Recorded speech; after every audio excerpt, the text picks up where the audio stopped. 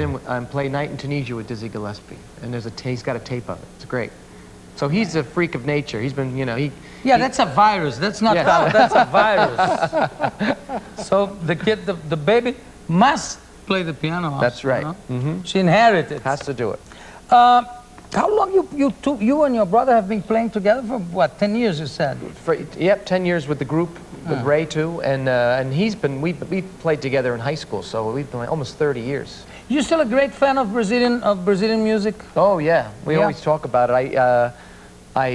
Even when I do 2 in-stores. I'm going to play like in record stores to promote the record, and I get to go look at all the Brazilian records that I don't have over the years. Last time I got a good one. There's a guitar player named Marco Pereira, who's a great guitar player. And Marco Pereira. Pereira. Yeah. You know? Yeah, they're all nodding. Yeah. So yeah, and great. If they don't nod, they're fired. So right. they just nod. If they don't know, they. But it's great to find these records. And I found some a João Bosco record that I didn't have, and Milton Nascimento came to see us in Rio 2 times ago. So that was a big honor for us too. Milton Nascimento was there. It's a great. What's the latest Brazilian tune or song that you got on your guitar? You know, I never played Ipanema for you. I could always play Ipanema. I played Gingy last time, I think. Yeah, play Ipanema for us.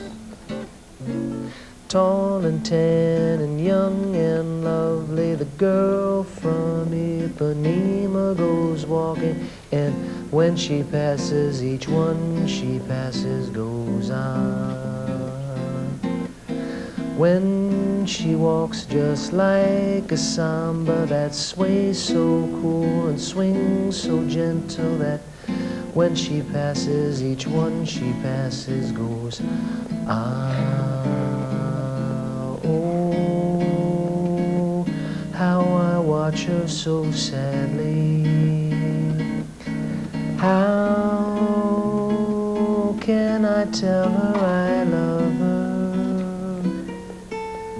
Yes, I would give my heart gladly, but each day as she walks to the sea, she looks straight ahead, not at me.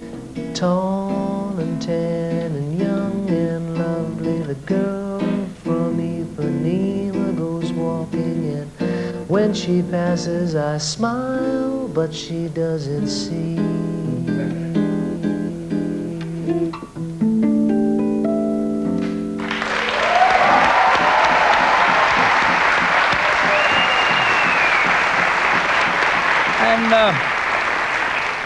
You sing it in Portuguese too? No, you know, when we play the song live, at the end of all of our concerts here, I do one chorus in English, then the audience sings in Portuguese.